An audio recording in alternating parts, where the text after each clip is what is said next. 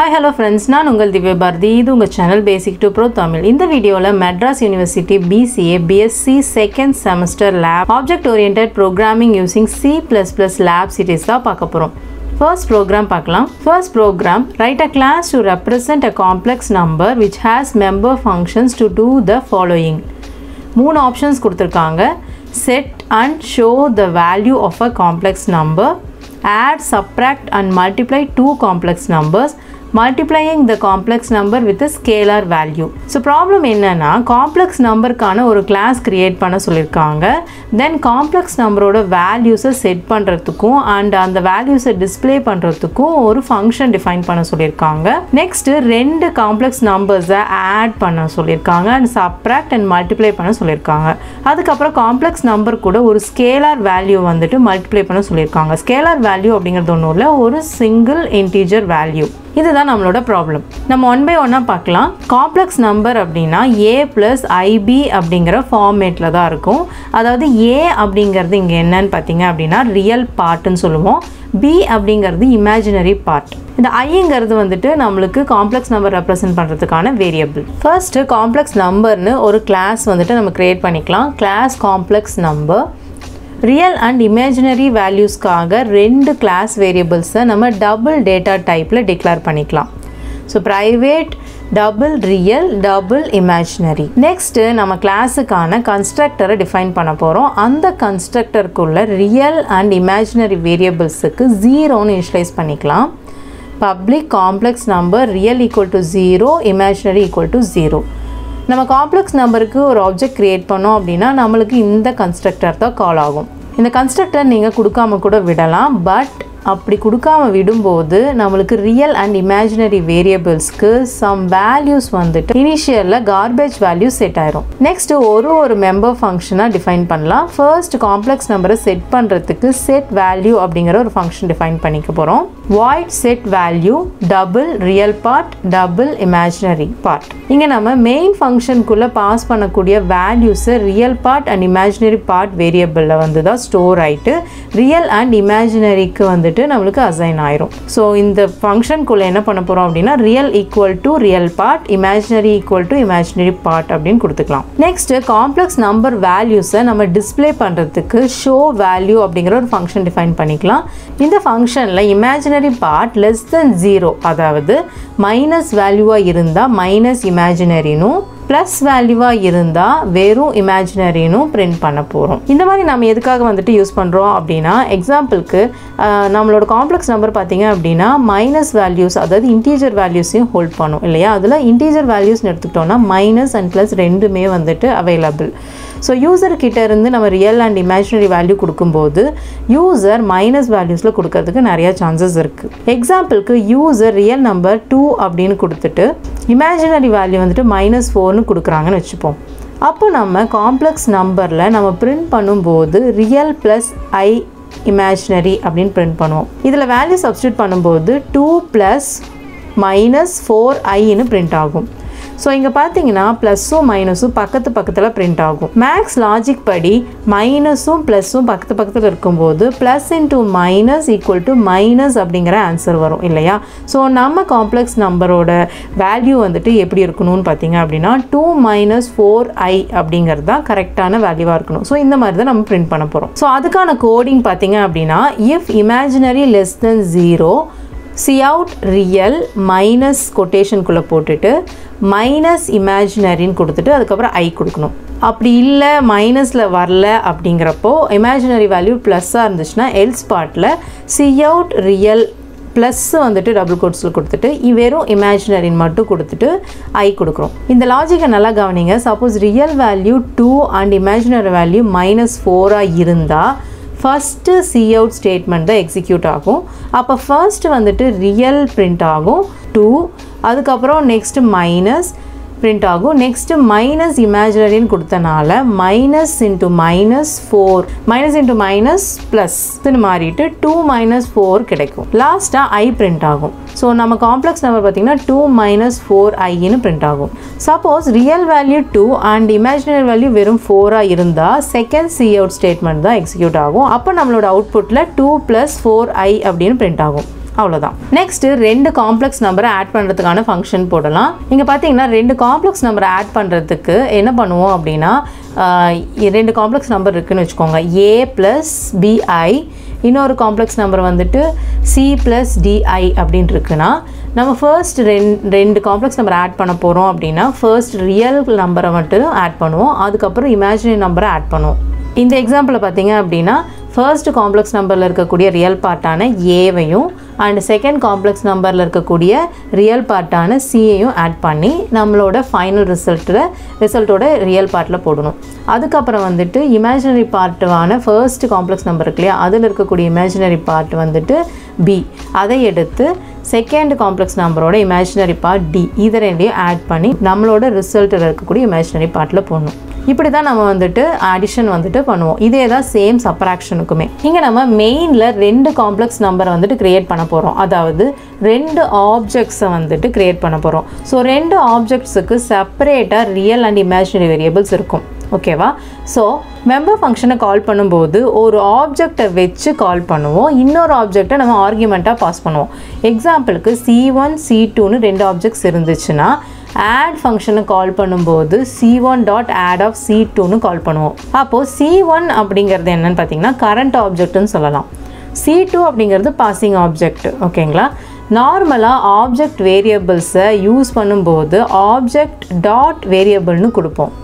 But இந்த ஆப்ஜெக்ட்ஸோட real and imaginary variable வந்துட்டு நம்ம ஃபங்க்ஷனுக்குள்ளே யூஸ் பண்ணும்போது current ஆப்ஜெக்டான c1 ஆப்ஜெக்டோட real and imaginary வேரியபிளுக்கு நம்ம டாட் ஆப்ரேட்டர் யூஸ் பண்ண தேவையில்லை. பட் பாசிங் ஆப்ஜெக்டான c2 ஆப்ஜெக்ட் வேரியபிள்ஸ்க்கு நம்ம c2.real c2.imaginary அப்படின்னு கொடுக்கணும். ஸோ கோடிங் பார்த்தீங்க அப்படின்னா void add of complex number c2 double r equal to real plus c2.real double I equal to imaginary plus c2.imaginary cout sum of two complex numbers and then result of r comma I. இங்க நம்ம c2 ஆப்ஜெக்ட்ஸை pass பண்ணியிருக்கோம். டெம்பரவரியாக வந்துட்டு ஒரு double வேரியபிள்ஸை வந்துட்டு r அப்படிங்கிற வேரியபிளை declare பண்ணி அதில் c1 ஆப்ஜெக்டோட real and c2 ஆப்ஜெக்டோட real பார்ட்டை ஆட் பண்ணி ஸ்டோர் பண்ணியிருக்கோம். Same imaginary பார்ட்டுக்கும். இங்கே c1 ஆப்ஜெக்ட் வந்துட்டு கரண்ட் ஆப்ஜெக்ட்னால c1.real அப்படின்னு போட தேவையில்லை. வெறும் ரியல்னு போட்டிங்கன்னா மட்டுமே போதும். நெக்ஸ்ட் லைனில் வந்துட்டு நம்ம சம் ஆஃப் டூ காம்ப்ளெக்ஸ் நம்பர்னு ஒரு ஸ்டேட்மெண்ட் பிரிண்ட் பண்ணியிருக்கோம். அதுக்கப்புறம் வந்துட்டு நம்ம ஃபைண்ட் பண்ண சம்மை வந்துட்டு r and I இதை ரெண்டு வேல்யூஸையும் வந்துட்டு நம்ம ரிசல்ட் அப்படிங்கிற ஒரு ஃபங்க்ஷனில் பாஸ் பண்ணியிருக்கோம். இந்த ரிசல்ட் ஃபங்க்ஷனை வந்துட்டு நம்ம ஃபைனலாக டிஃபைன் பண்ணிக்கலாம். ஜஸ்ட் இங்கே பாஸ் பண்ணுற வேரியபிள்ஸை வந்துட்டு அங்கே வேல்யூஸை பிரிண்ட் பண்ண போகிறோம். அவ்வளோதான். சேம் இதே கோடிங்கை நம்ம சப்ட்ராக்ஷனுக்கும் போட்டுக்கலாம்.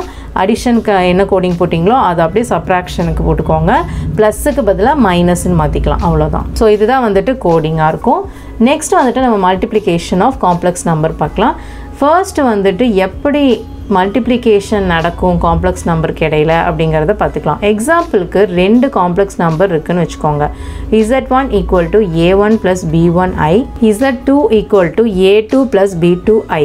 இங்கே z1 இன்ட்டு z2 ஓட ஃபார்முலா என்னவா இருக்கும் அப்படின்னா a1 into a2 minus b1 into b2 plus a1 into b2 plus a2 into b1 அப்புறம் i. இதுதான் மல்டிப்ளிகேஷனுக்கான ஃபார்முலா. அதாவது z1 ஓட ரியல் நம்பர் அண்ட் z2 ஓட ரியல் நம்பரை மல்டிப்ளை பண்ணணும். அண்ட் ஆல்சோ z1 ஓட இமேஜினரி அண்ட் z2 ஓட இமேஜினரியை மல்டிப்ளை பண்ணணும்.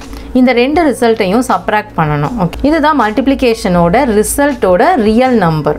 நெக்ஸ்ட் இமேஜினரி நம்பரை ஃபைண்ட் பண்ணுறதுக்கு z1 ஓட ரியல் அண்ட் z2 ஓட இமேஜினரியை மல்டிப்ளை பண்ணி கிடைக்கிற ரிசல்ட்டை z2 ஓட ரியல் அண்ட் z1 ஓட இமேஜினரியை மல்டிப்ளை பண்ணி கிடைக்கிற ரிசல்ட்டு கூட ஆட் பண்ணணும். புரிஞ்சுதுங்களா? இதுதான் வந்துட்டு மல்டிப்ளிகேஷன். இது அப்படியே நம்ம கோடிங்காக போடலாம். Double r equal to c1 ஓட ரியல் into c2 ஓட ரியல், ஓகேங்களா, மைனஸ் c1 ஓட இமேஜினரி into c2 ஓட imaginary. Next double I equal to c1 ஓட ரியல் into c2 ஓட இமேஜினரி ப்ளஸ் c1 ஓட இமேஜினரி into c2 ஓட ரியல். அவ்வளோதான். ஃபைனலாக நம்ம ரிசல்ட் ஃபங்க்ஷனை நம்ம கால் பண்ணிடலாம். நெக்ஸ்ட் ஃபங்க்ஷன் என்ன பண்ண போகிறோம் அப்படின்னா சம் ஸ்கேலார் வேல்யூ கூட காம்ப்ளெக்ஸ் நம்பரை மல்டிப்ளை பண்ண சொல்லியிருக்காங்க. அதாவது சம் இன்டீஜர் நம்பரை வந்துட்டு நம்ம எடுத்து காம்ப்ளெக்ஸ் நம்பரை மல்டிப்ளை பண்ண போகிறோம். இங்கே ஒரு நம்பரை வந்துட்டு நம்ம மல்டிப்ளை பண்ணும்போது ரியல் அண்ட் இமேஜினரி ரெண்டு வேல்யூஸ் கூடயும் நம்ம மல்டிப்ளை பண்ணுவோம். எக்ஸாம்பிளுக்கு 2 அப்படிங்கிற ஸ்கேலார் நம்பர் எடுத்துட்டிங்க அப்படின்னா அதை வந்துட்டு நம்ம காம்ப்ளெக்ஸ் நம்பர் கூட மல்டிப்ளை பண்ணலாம். ஓகேங்களா? 2 ஸ்கேலார் வேல்யூ வந்துட்டு 3 + 4i அப்படிங்கிற ஒரு காம்ப்ளெக்ஸ் நம்பர் கூட மல்டிப்ளை பண்ணுறோம் அப்படின்னா 3 + 4i × 2 அப்படின்னு இருக்கும். So 3 × 2 + 4 × 2i which is equal to 6 + 8i அப்படிங்கிறது நம்மளோட ஆன்சராக இருக்கும். இதுக்கான கோடிங் போடலாம். மெயின் ஃபங்க்ஷனில் வந்துட்டு நம்ம யூசர்கிட்டேருந்து ஸ்கேலார் வேல்யூவை கெட் பண்ணி ஃபங்க்ஷனுக்குள்ளே பாஸ் பண்ண போகிறோம். ஸோ கோடிங் எப்படி இருக்குன்னு பார்த்தீங்கன்னா நம்ம பேராமீட்டர் பாஸ் பண்ணுற மாதிரி தான் இருக்கும். void multiply scalar of double scalar. இந்த ஸ்கேலாருங்கிற வேல்யூ வந்துட்டு நம்மளுக்கு மெயின் ஃபங்க்ஷனில் யூசர்கிட்ட வாங்குறது வந்துட்டு இங்கே பாஸ் ஆயிரும். double r equal to real into scalar, double i equal to imaginary into scalar. ஃபைனலாக நம்ம ரிசல்ட் ஃபங்க்ஷனை கால் பண்ணிடலாம். ஓகேங்களா? இப்போ நம்ம ரிசல்ட் ஃபங்க்ஷனுக்கான டெஃபினேஷனை கொடுத்துக்கலாம். சேம் நம்ம ஷோ வேல்யூ அப்படிங்கிற ஒரு ஃபங்க்ஷன் கொடுத்தோம் இல்லையா, அதே கோடிங்கை நம்ம இங்கே போட்டுக்க போகிறோம்.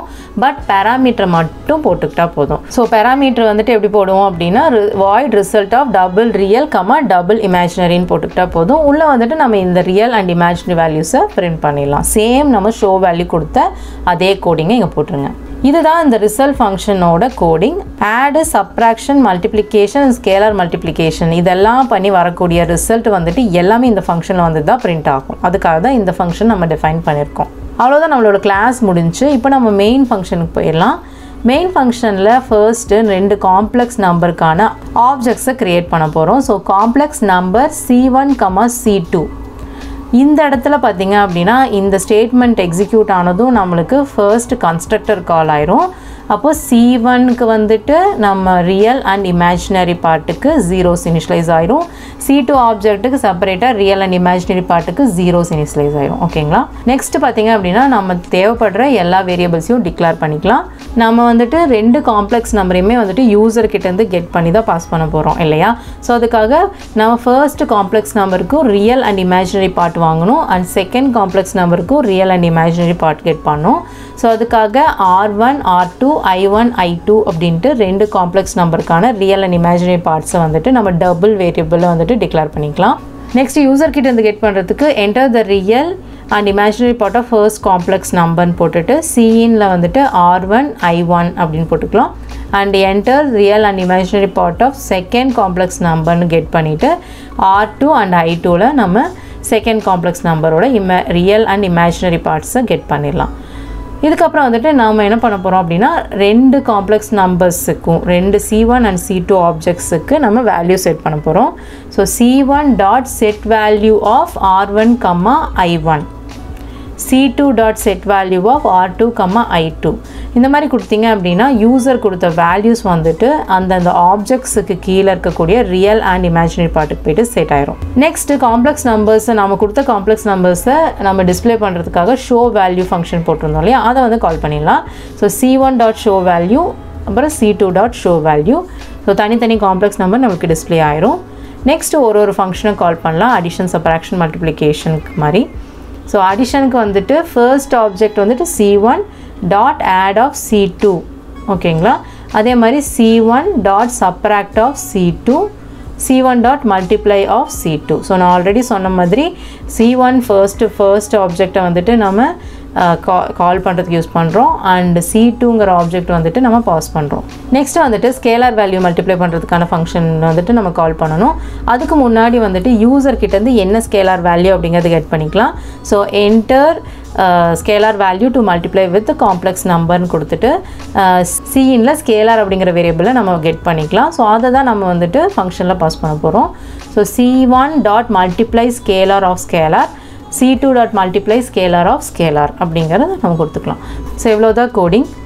ஸோ இந்த கோடிங் பார்க்க தான் பெருசாக இருக்கும், ஆனால் ரொம்ப ஈஸியான கோடிங் தான். இந்த ப்ரோக்ராம் ரன் பண்ணி பார்த்துடலாம். ஸோ நான் வந்துட்டு டர்போ C++ல் இந்த ப்ரோக்ராம் ரன் பண்ணி காட்டுறேன். இங்கே பார்த்தீங்கன்னா இதான் ப்ரோக்ராம். ஸோ ஃபர்ஸ்ட் வந்துட்டு நம்ம கம்பைல் பண்ணிக்கலாம். ஸோ கம்பைல் பண்ணால் no error. So next run பண்ணலாம். ரன் பண்ணோம் அப்படின்னா இங்கே பார்த்தீங்கன்னா ஃபர்ஸ்ட் வந்துட்டு enter the real number and imaginary part of first complex நம்பர்னு கேட்குது. நான் 2 - 3 அப்படின்னு கொடுக்குறேன். ஸோ நெக்ஸ்ட்டு செகண்ட் காம்ப்ளெக்ஸ் நம்பருக்கு 4 and 5 கொடுக்குறேன். அண்ட் என்ட்ரு கொடுத்தீங்க அப்படின்னா காம்ப்ளெக்ஸ் நம்பர்ஸ் பிரிண்ட் ஆயிருக்கு. பார்த்தீங்கன்னா 2 - 3i 4 + 5i கரெக்டாக பிரிண்ட் ஆயிருக்கு. அண்ட் சம் ஆஃப் 2 காம்ப்ளெக்ஸ் நம்பர்ஸும் இது ரெண்டையும் ஆட் ஆகிட்டு real parts and imaginary parts ரெண்டும் ஆட் ஆகிட்டு பிரிண்ட் ஆயிருக்கு.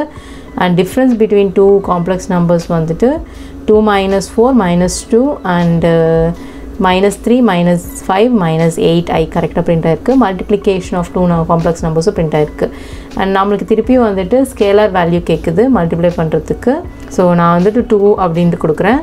ஸோ நம்மளோட காம்ப்ளெக்ஸ் நம்பர்ஸ் வந்துட்டு 2ஆல் மல்டிப்ளை ஆகிட்டு நம்மளுக்கு பிரிண்ட் ஆயிருக்கு. ஸோ இவ்வளோ தான் ப்ரோக்ராம்.